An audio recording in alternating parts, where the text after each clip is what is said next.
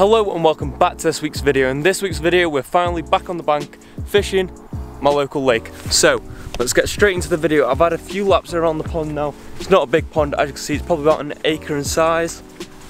And I think the wind is pushing down to me now. So that top end, it's nice and slack, but the sun is out. That's the shallow end, this is the deep end, but it's getting to about 3 degrees tonight, so it's going to get cold. So I'm thinking this corner peg right here, that should do the trick nicely. So I've got my barrow set up over here, so I'm going to wander that round all the way to that peg and get some rods in and see what we can get from these spots. So stay tuned all the way to the end of the video to see if this peg treats us well and if we have any nice fish out of here. This lake's stocked with a lot of carp. I'm not sure exactly, I don't want to say a number and be wrong because I know I'll get digged in the comments. So I'm not too sure exactly how many carp are in this pond, but there is a lot. And the biggest fish is probably about 22 pounds when it's nice and big. There's a big common, there's a big linear, there's some nice fish in here. So let's get this barrow over here and see what we can get.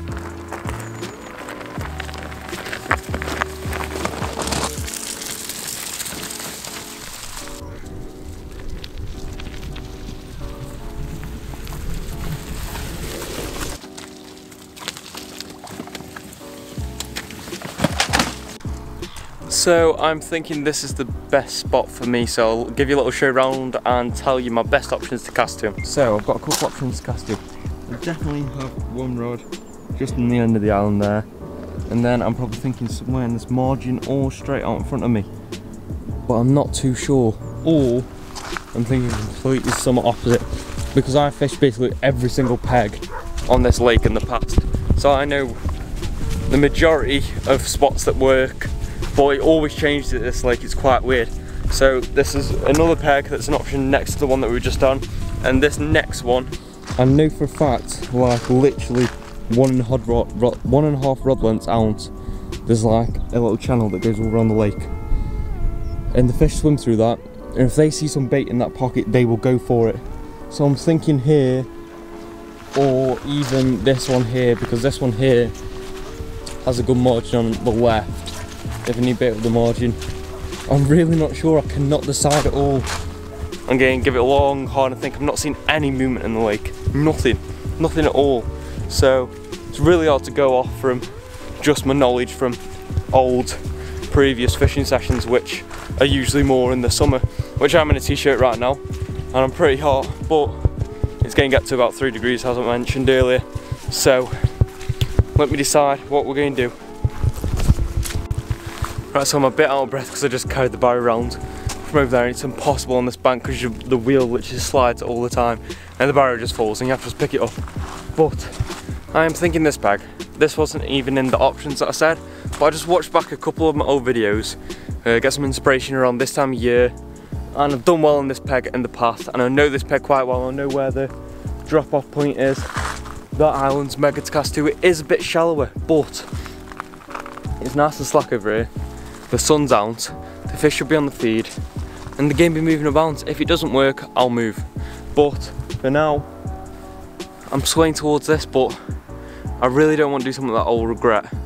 But the thing is, no one's at the lake, so if I need to cast a bit further over there across that peg, then I can, as long as I don't cast too far so they can get themselves around the island, it'll be fine. So I just made up this PVA bag. It's got some marine zest pop-up in, and it's got some marine zest crushed boilies and pellets and all sorts of stuff. And then I'm just making some bait to chuck around it now, and I'll show you what that is.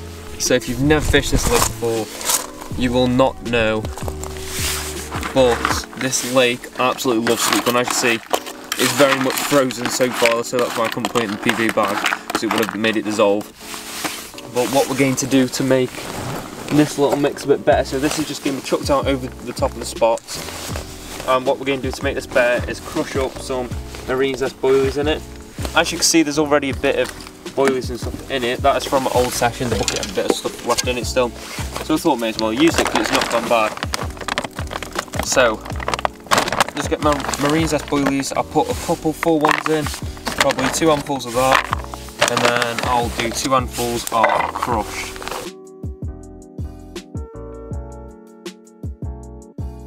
I've got a few pellets here, mini 10 pellets. I think I forgot my glove. Maybe I'll put the whole thing in. Yeah, I think I forgot my glove, which isn't great. I'm gonna quit break because I just nearly got attacked by this swan and then we made friends. So this is my new friend Swan. And he likes to eat my boilies, so I'm hoping if I feed him these boilies now, he won't come and steal them when my bait's in the water. So let's try to get him nice and full. So he definitely likes the marine zest boilies. I'm hoping the carp like it just as much. Right, so now I've got some marine zest, PVA friendly glug, which that's what I was looking for before. Let's get a good amount of that in. And give that a good mix now. Tiny bit more. And finish off the bottle. So I'm thinking just a little underarm cast, nice and easy, and getting it on the money hopefully. So I'm thinking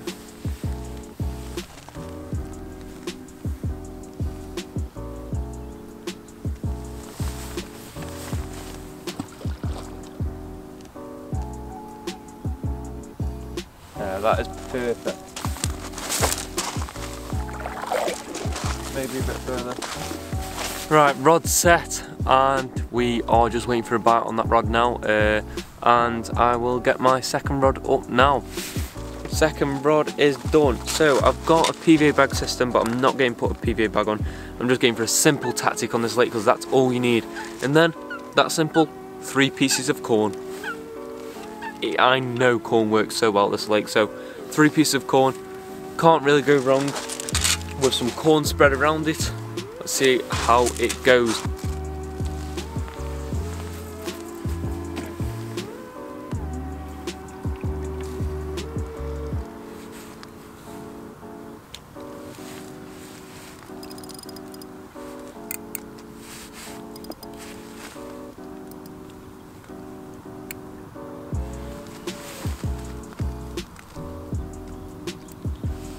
So, all I have to do next is sort out this absolutely monstrosity of my fishing kit. So, I've got a big mess here, and yeah, so let's sort out my bivvy. I'll do a time lapse now of me setting up my bivvy and everything, so let's get straight into that.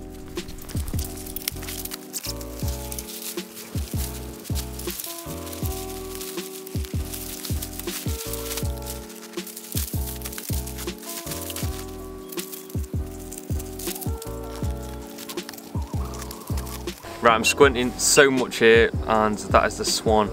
Hey! Swimming straight through my line. Nice one, Swan. That was the PVA bag one as well. So, he's probably moved the PVA bag, which is always fun. So, I just want to speak about what's going on with Lost and Fishing at the moment. As you've seen, I've not been posting fishing videos at all, really, at the moment. I tried to post some react videos, see how that would go, see how you guys would like it, but you weren't such a fan of it, which I see that, and I will go back to my traditional carp fishing videos. I'm just trying something, as I took a little bit break from fishing. I thought I'd try something else new, but I do really enjoy carp fishing still, and I do want to get back out on the bank more. Like now I'm on the bank, I'm loving it. I'm sitting here, the sun's bright and currently blinding my eyes and I can't see anything, but I love filming my videos and I love doing everything else, and I've got so many big plans for next year. I'll be 17 in February, so I'll be able to drive probably by midsummer. So hopefully I can get out driving, head over to France, head over to loads of different new places, travelling, and right, so yeah, I want to do a load of travelling, I want to explore a load of new places, carp fishing, just travelling in general. Eventually I want to do just travelling videos, and obviously fishing as well, but I want to convert my own camper van, all sorts of stuff like that. So just stay tuned, make sure you go down below, like and subscribe, and just give me a bit of patience I'm working on quite a few stuff in the background now for this channel, and I've got some big plans for next year, so give me some patience at the moment if I'm slacking off a bit, but I'll be back and smashing it very soon. I want to start from now really, so hopefully you'll see another carp fishing video next weekend and the weekend after. So I'll post every weekend. It's Saturday at 12 PM unless there's some technical difficulties or something like that. So yeah, if you'd like to support me and help me to hit towards them goals and do even better stuff next year, make sure you go down below, like, subscribe and hit the bell notification button, and comment down below what you would like to see me do, where you would like me to fish and what you'd like me to fish for, because when it's coming, I love myself a bit of pike fishing, perch fishing. I've got fish tanks still. If you want me to do more fish tank videos, I think I'm going to get a new one soon anyway, but I've got a whole new fish in my tank anyway, which I'll probably show you me feeding them at the end of this video while I do the outro, so stay tuned for that as well. But the conditions are perfect for a fish. Let's go off that and let's talk about catching some fish. The conditions are absolutely perfect. I've got a hot chocolate brewing right now, and the swan again, man. Other than the swan, the conditions are perfect, and that's just the rod settling now because he's not the bait about.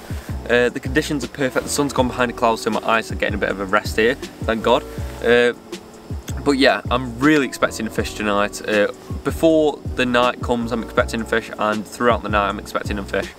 But I'm really looking forward to this session, and I can't wait to see what it brings. And make sure you stay tuned all the way to the end to see what the lake brings me. So I'm going to sit down, have this hot chocolate now, and I'll keep you posted. Put my Nash slippers on because my shoes are soaked. I really need a new kettle. It's the kettle, not the stove, that takes so long. Just a normal camping kettle, and it takes absolutely ages to boil. The stove's mint. I spent 50 quid on the stove. Just the kettle. Chocolate's finished. Cheers.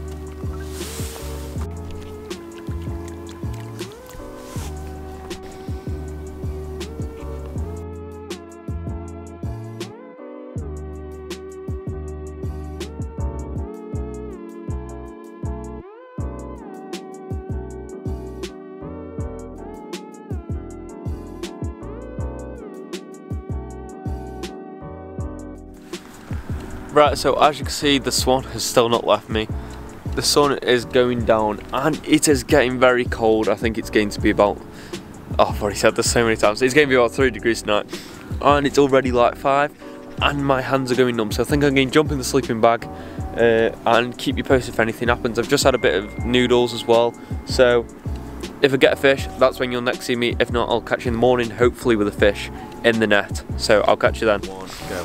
Right, so it is the next morning and I've just redone my right hand rod because last night at probably about 1, maybe 2 o'clock, my right hand rod was screaming off. So I got out on it nice and fast, started reeling it in, and I got probably 1 rod length out and ping. It pops out the mouth. I was so mad, but I feel like it might have been a bream anyway, because when I got to the rod, it wasn't really pulling much. It sounded like it was screaming quite a lot on the alarm, but when I got to the rod, it didn't feel that much. So it's either a very small carp or a bream.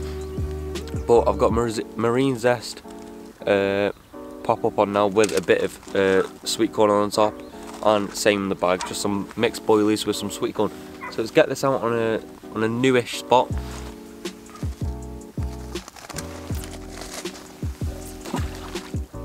So a good scoop of that mixture.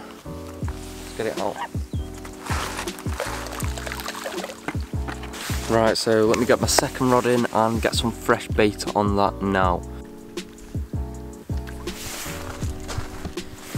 Right, so let's get my other rod reeled in and get some fresh bait on that, and I'm not too sure what I've decided to do with that rod yet. I think I'm going to do the same because that's what I had the fish on last night, or stick to the real sweet corn on the other rod and just get a little PVA mesh bag on, which I'm probably going to do, so let's reel it in.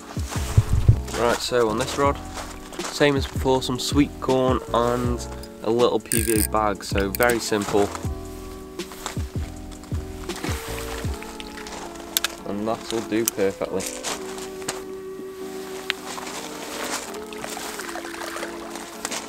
And that'll do the trick, so I'll keep you posted from now and I'll let you know if anything else happens. But fingers crossed I have fish soon. I've still got probably another, probably going to still stay till about 3 o'clock. It's probably about 11 o'clock now, I'm not too sure to be honest. But yeah, I'll keep you posted. Right, so we've came to the end of the session and I'm just about to pack up, but as you can see, the conditions aren't very great and it feels like a bit of rain's coming in, or it's just a mist. So I'm going to pack up everything now, but this isn't the end of the video. I'll jump on to, I'll either go lure fishing some point this week, to add on to this video, or I'll just give you an update on my fish tank and everything that's going on with that. So I will see you in a bit. Right, so I didn't end up getting back on the bank, so I thought I'll give you a little update on my fish tank and tell you what's going on with that. So let's flip the camera around and I'll tell you a bit of stuff that's happened to it. Right, so as you can see, I've finally got a light in and there are quite a few more fish. So I've got some cichlids. I can't tell you exactly what type of cichlid they are because I can't really remember. But I know not many fish can go with cichlids, but I've got a red tail shark, it's doing fine. I've even got tetra, they're doing fine.